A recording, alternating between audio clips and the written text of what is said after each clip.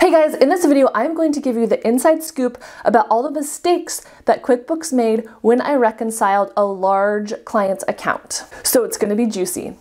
Just kidding, it's not actually. This is just a normal part of a bookkeeper's day and life, but it does kind of help address the question like, do we need humans to be reviewing what is in QuickBooks? And in my opinion, yes we do. Because the AI is getting better and better at predicting where things should be categorized, but we definitely still need bookkeepers to review it all, use our brains and our knowledge of the client to help categorize those things correctly. So in this video, I have 9 mistakes that my QuickBooks Online made that I had to fix when I was reconciling my clients' accounts. So the first mistake I had to work through when I was reconciling is that a transaction was literally just missing from QuickBooks Online. Like it just never fed in from the bank feeds. And so one way to find this error is when you go to reconcile, you click all the items and then you see what the difference is. So say the difference is like $45.48.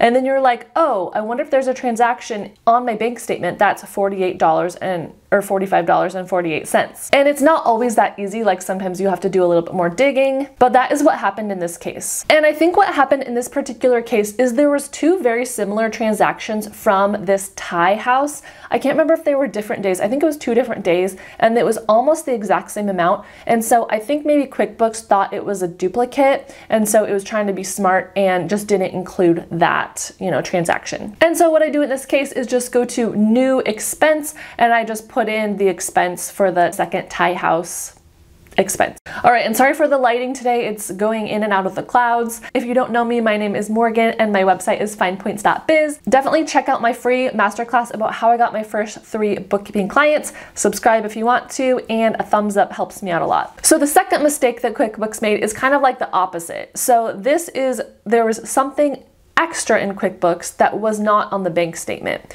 And remember, the bank statement is what we are going by as like the correct source here. Not to say that a bank has never made a mistake, but in bookkeeping, that is what we use as like the source. And I guess then if you know for sure that the bank does have a true error, then you'd have to go to the bank and work on that with them and they would correct the error, which that has happened to me before. I can give you a bonus one is, oh, the bank reader read the check incorrectly. So it was a handwritten check and I could see the check image because it looked like it was $1,000 more, I think, than it was supposed to be. So in that case, I did have to go back to the bank and have them change the amount of the deposit. All right, but going back to this example, something extra in QuickBooks. So in this case, there was an Amazon expense that showed up in QuickBooks. I think it was again, around $50.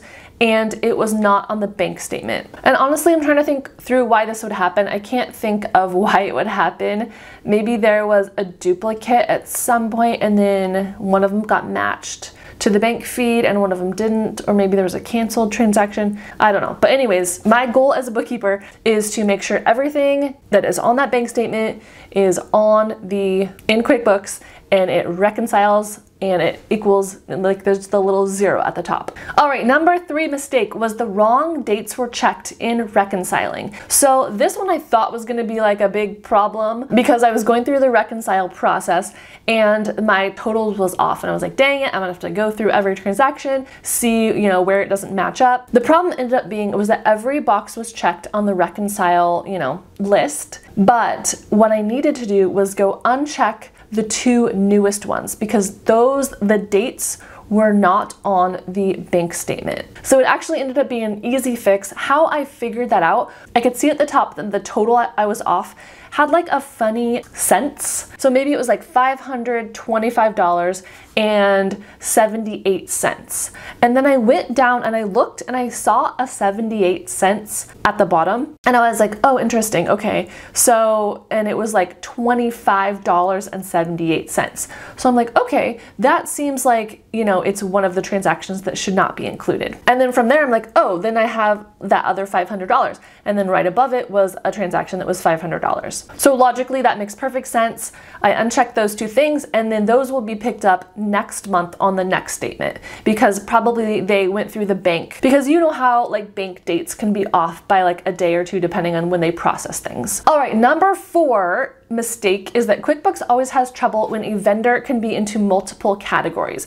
So this is the time I have to go in manually as a bookkeeper and fix, whatever they want to automatically categorize it with. And this is happening a lot with our health insurance because the health insurance just comes as the word like Providence, I think. And then QuickBooks is trying to be smart and they're like, okay, I'm going to categorize it as this every time. But there are multiple things coming from Providence. So some of it is like someone's like Medicare, some of it is like the health insurance for all the employees. So there's multiple things happening with that one vendor. So I need to go in, use my brain, and make sure everything is correctly categorized in that case. Number 5 is check images not feeding in. So this is actually a great addition to QuickBooks that we've seen in the last couple years, is that you don't have to go find the bank statement to look at check images. A lot of banks are now allowing QuickBooks to upload the check images as an attachment on each transaction, which is very, very helpful to me because this client in particular does write more paper checks than I would prefer. But the error in this case is just that throughout the year, not every check image fed in, and I don't know, I think they're still kind of working out the kinks into that system. So some of the checks, I just had to go log into the bank, get the bank statement, download it, and see what the check was for. The system I have with this client is they write in the memo line what type of expense it is. So they try to give me a clue as to where I should categorize it. And a lot of them now I just know automatically, like they write a paper check for the rent. I know what vendor that is, so I can easily categorize it as rent. But as you know, with checks, the vendor doesn't feed in. Maybe eventually it will start feeding in, but I still have to look at the image to know the vendor. All right, and my next few mistakes all have to do with payroll. So payroll does make things a little more complicated. There's more room, some more stuff going on, so more possibilities for errors. So number 6 is the payroll fee. For some reason, my QuickBooks can't identify that as a fee and categorize it automatically. Most of my transactions are syncing in as journal entries from Gusto to QuickBooks, but then there's a fee that has nothing to do with like the company payroll. It's literally just Gusto charging you for using their service. And so it's like $200 and some, and I always need to go in and be like, okay, this is a Gusto fee. For some reason, that one has trouble categorizing. I don't know what the reason is. So I categorize my payroll fee into an expense that is called fees. Number 7 is that payroll sync. So it works perfectly, like I'd say 90% of the time, but then I did have one month where it didn't quite sync correctly. I think I did a few things to fix it. One, I went back into Gusto and there's a little button you can click that says sync, and then hopefully that should create a journal entry. Another, for some reason, I was having trouble with contractor payments too, because those look a little different than like a regular employee paycheck, and sometimes they're different dates. So a couple of the contractor payments actually I think came through twice, if I'm remembering correctly. So I just had to go into QuickBooks and delete the duplicate in that case. Number 8 is an off-cycle paycheck. So if an employee is let go or quits, they, get a paycheck on their last day. And sometimes that, because of the timing of it, it like looks weird in QuickBooks. So sometimes the owner actually writes them a paper check and then tells Gusto like, oh yeah, I wrote a paper check. Occasionally it's direct deposited, but for some reason I had a few that were like my questions from my accountant, and they all had to do with people who left the company. Because like I said, if the payroll is going normally, then we're 90% accurate. We're doing it and all the journal entries are feeding, it looks beautiful.